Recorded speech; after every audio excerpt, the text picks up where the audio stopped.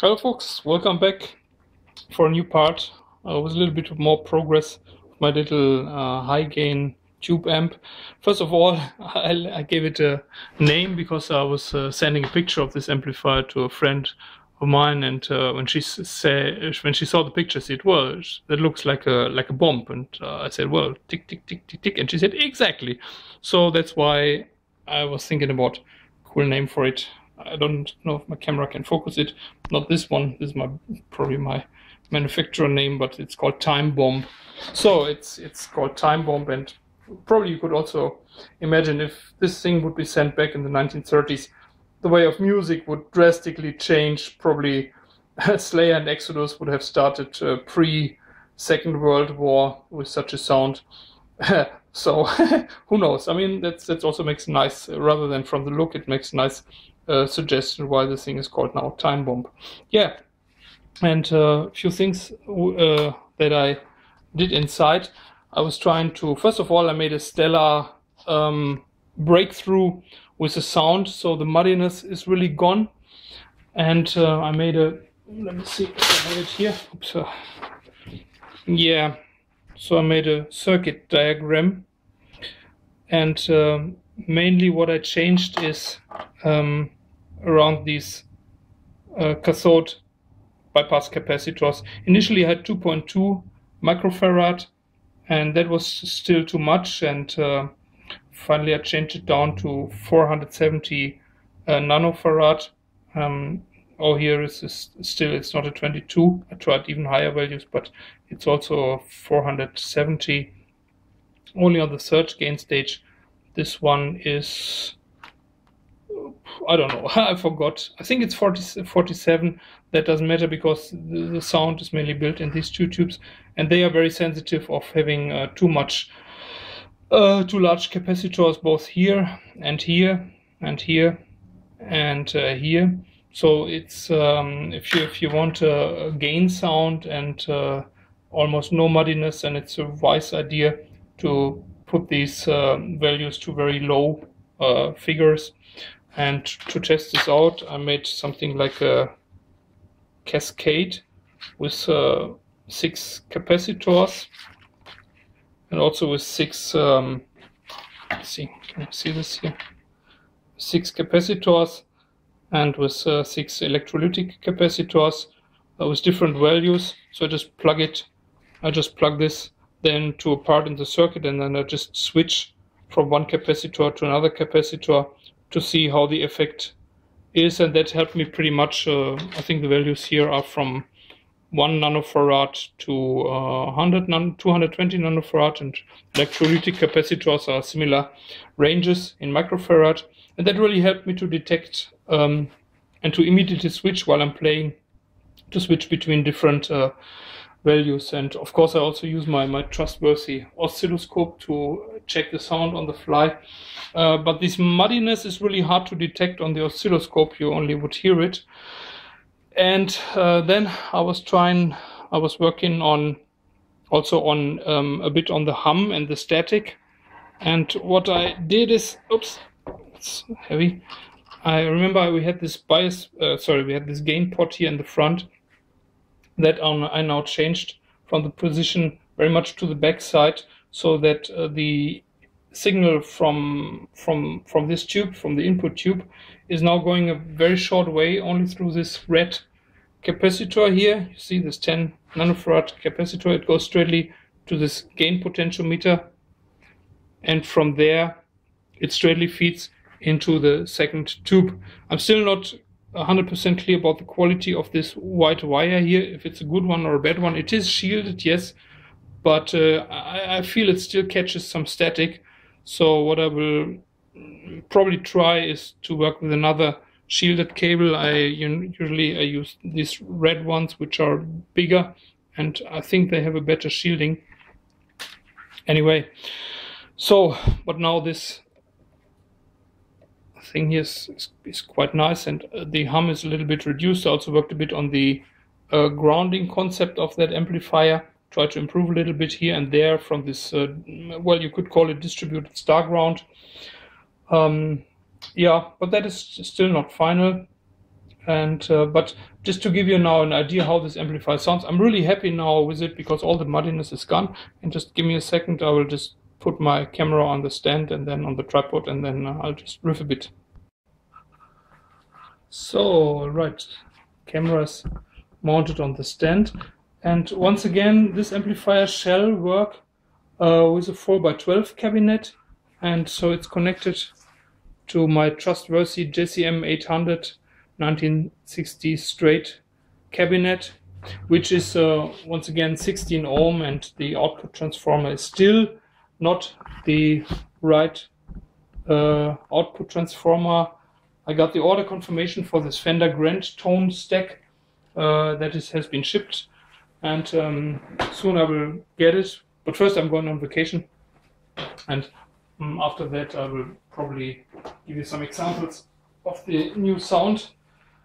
So once again, this little transformer here is more for 3 or 4 ohms cabinet, maybe even smaller.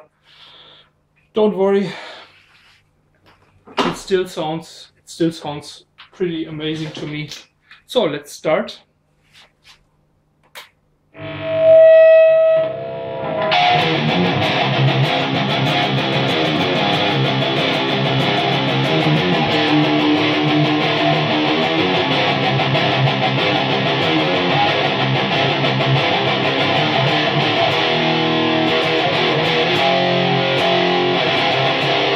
Especially these palm mutes are really now very nice. I don't hear any muddiness from that.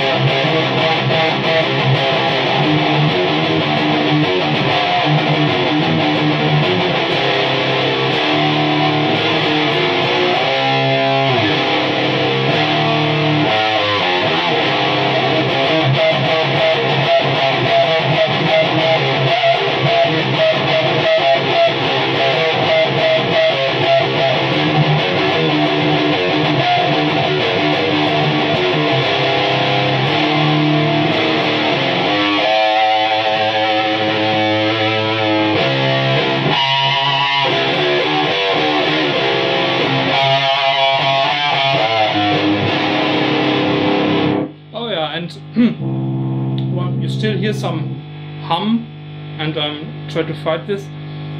What I like to show you as well is I put the parts of the signal on the oscilloscope here. So I need to extend my tripod a bit to show you that one. Check, check, check. So.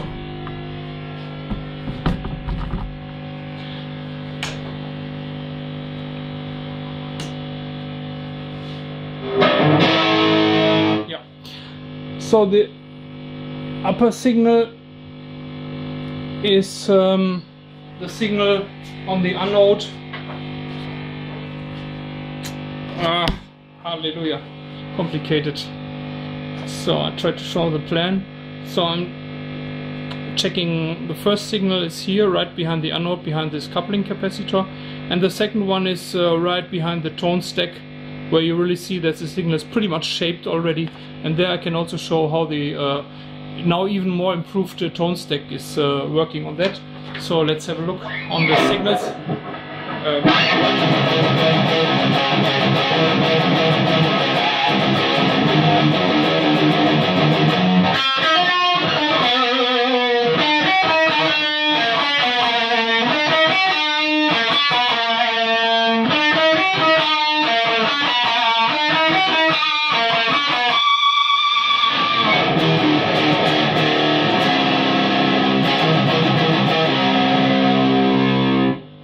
What we can see is the first signal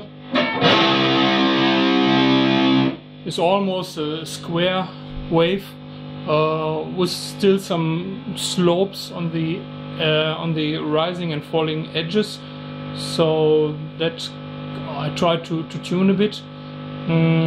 And the output of the tone stack looks then really wild with a lot of overtones and spikes.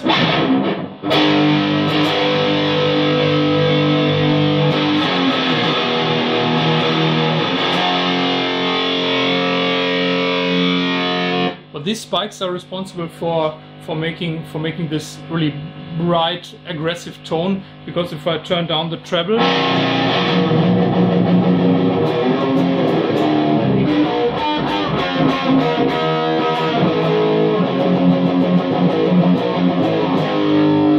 you see there are none of these spikes or overshooters.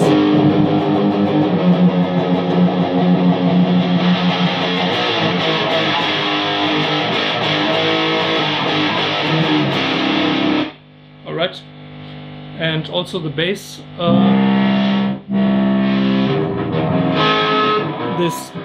This slowly rising edge is the bass notes.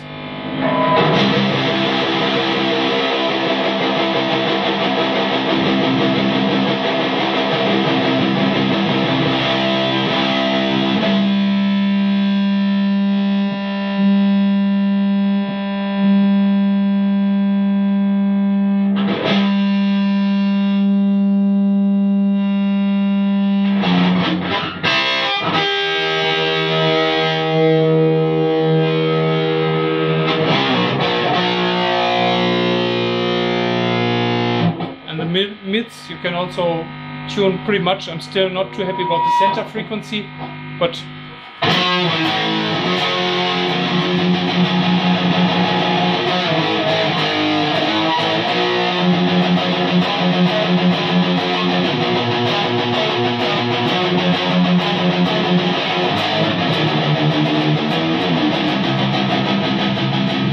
taking away all the mids.